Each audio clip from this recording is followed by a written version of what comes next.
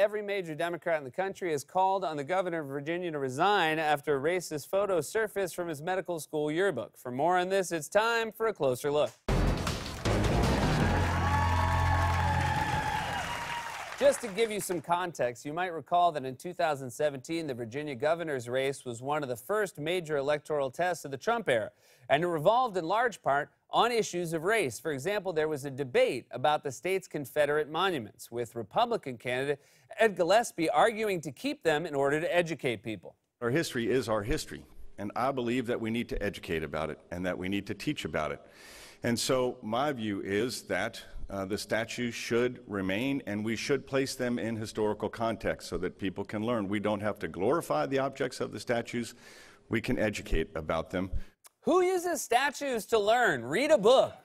Watch a film. Talk to an expert. I never see kids standing in Columbus Circle staring at the statue because they have a test the next day. I got a quiz in an hour, Stone Man. Talk to me. The only thing I've ever learned from a statue is that pigeons all have IBS.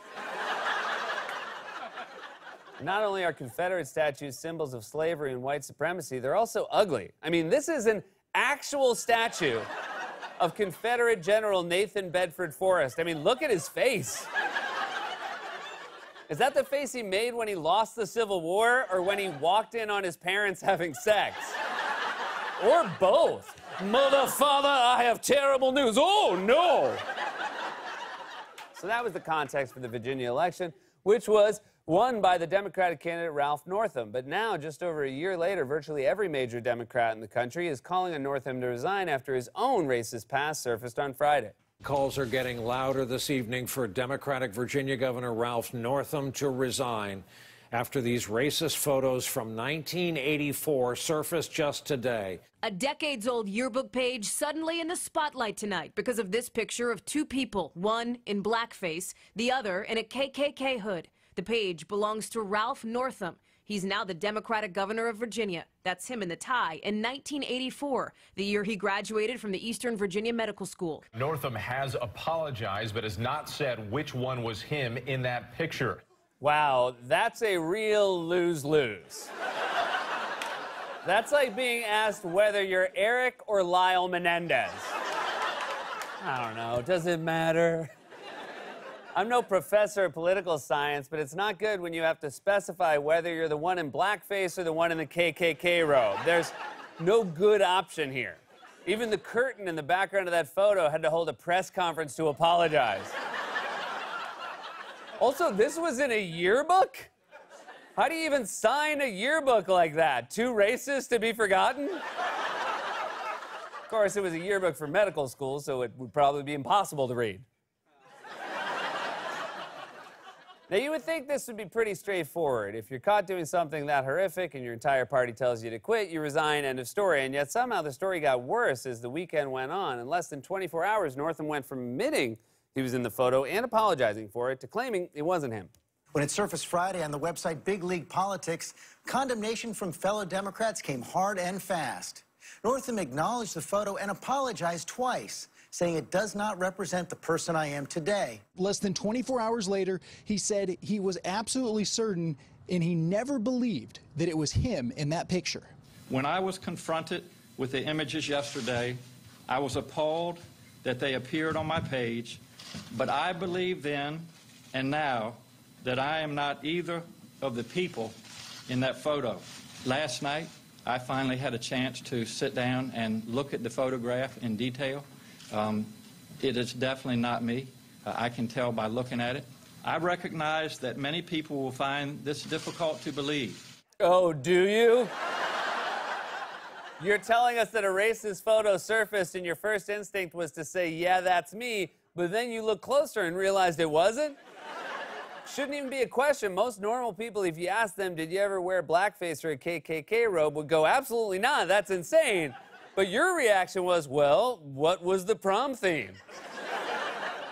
And yet Northam's defense got even worse and more convoluted. He tried to claim that he knows it's not him in the photo because there was another time when he did wear blackface, and he remembers that time very clearly. My belief that I did not wear that costume or attend that party stems in part from my clear memory of other mistakes I made in this same period of my life. That same year, I did participate in a dance contest in San Antonio, in which I darkened my face as part of a Michael Jackson costume. It is because my memory of that episode is so vivid that I truly do not believe I am in the picture in my yearbook. He's actually arguing that it couldn't have been him in blackface because there was a different time he wore blackface. It's not a defense, that's a confession. Try that next time a cop pulls you over. Officer, I'm totally sober. Usually when I drive drunk, I swerve a lot more. Even if it's not you in that photo, admitting that you did wear blackface at a different event is also disqualifying. It's not just an embarrassing story, it's racist and dehumanizing. And yet, the press conference, believe it or not, got much, much worse because Northam then went into detail about how he won the dance contest.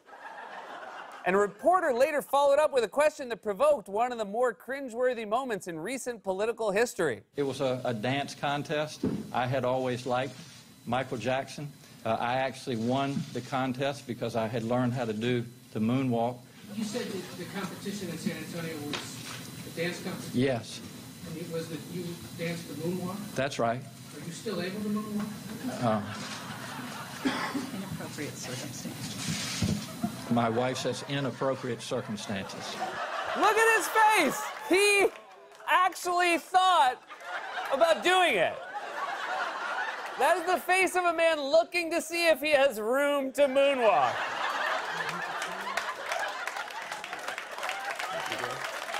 I can't believe anyone has to say this, but you can't moonwalk your way out of this one. His wife was pretty quick on the draw, though. Inappropriate circumstances right away. Obviously, this isn't the first time she's had to stop him from moonwalking.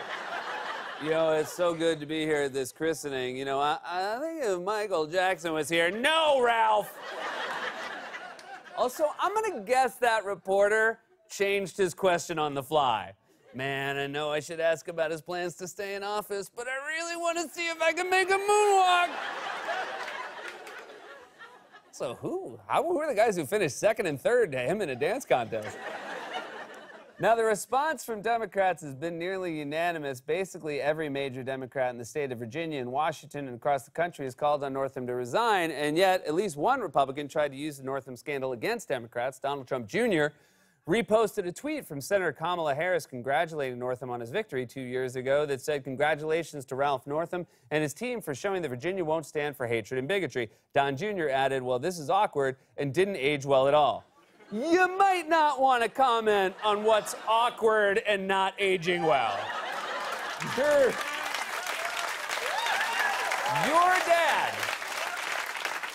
dad is the birther who proposed a Muslim ban and said Nazis are fine people, so maybe sit this one out, grease frightening.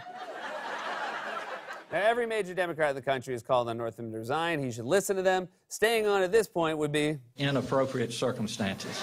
This has been a closer look.